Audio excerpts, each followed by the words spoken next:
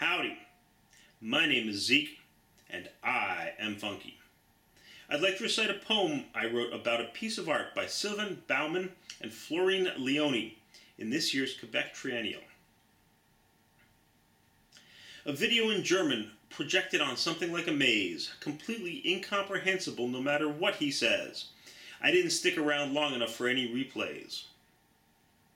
Living in Montreal, it helps to be bilingue. Speaking two languages is part of the local Sturm and Drang, but dreisprachig just makes my brain hang. Reading the catalogue, it probes porosity, problematizing the relationship between model and reality. A sentence that only someone with a PhD in art history could write and love.